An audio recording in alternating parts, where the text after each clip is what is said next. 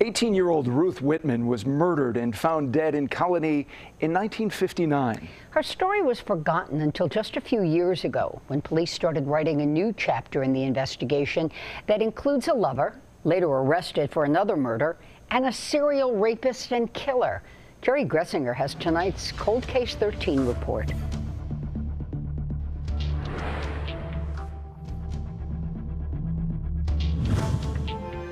Her body was found on the side of Sand Creek Road. She'd been beaten, left for dead. Cause of death? Drowning in the shallow water of a drainage ditch. 18-year-old Ruth Whitman had no identification on her, so police asked the community for help. Turned on the radio, and I heard they found this body. And she described the ring, which was hers. It was December 7th, 1959. 82-year-old Nelson Paul was just 21. When police brought him to identify the body, he recognized the victim as Ruth Whitman, his fiancée. I cannot fathom how it would have happened. The night before her murder, Nelson was at work at the White Tower restaurant in Albany. Ruth was seen not far from the apartment they shared on Lancaster Street, watching emergency crews battle a house fire. She was with a man depicted in this artist rendering, who was never identified. Days later, Ruth's autopsy would find she was newly pregnant. I didn't know she was pregnant. I really didn't. Nelson assumes it was his child, but what about the man at the fire? Did Ruth have another lover, or was she, as some police interviews suggested, a sex worker? Nelson admits his memory is not crystal clear, but says he remembers enough to not believe that. No. That's, like I said, you know, she was a virgin when I met her. Nelson was an early suspect. The couple drank heavily together and fought, sometimes violently. I hit her once, I have to admit that. His alibi was strong, and Ruth had been driven from Lancaster Street to Sand Creek Road in Colonie, about 8 miles. Nelson had no car. Still, suspicion was raised again 2 years after Ruth's murder, when Nelson was arrested in Canada for killing a man in a drunken bar fight. Police re-interviewed him then and now. But Colonie investigator Kevin Terry came to the same conclusion his predecessors had.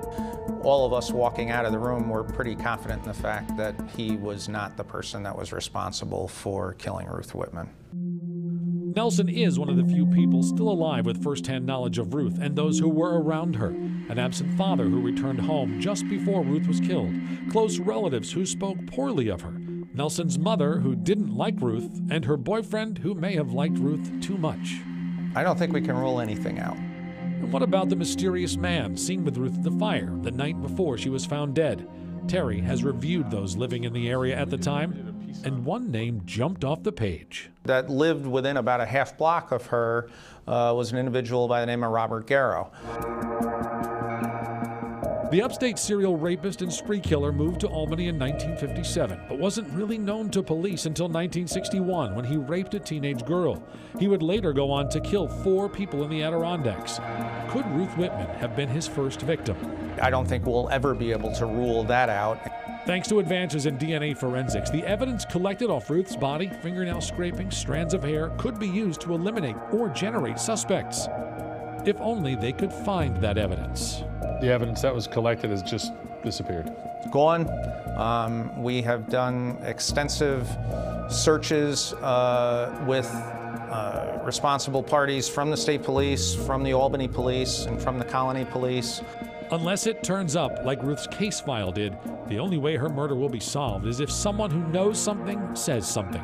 For a 60-year-old case, time is running out. If you, a parent or grandparent, know anything about the murder of Ruth Whitman, or Ruth in general, contact Colonie Police. With Cold Case 13, I'm Jerry Gressinger.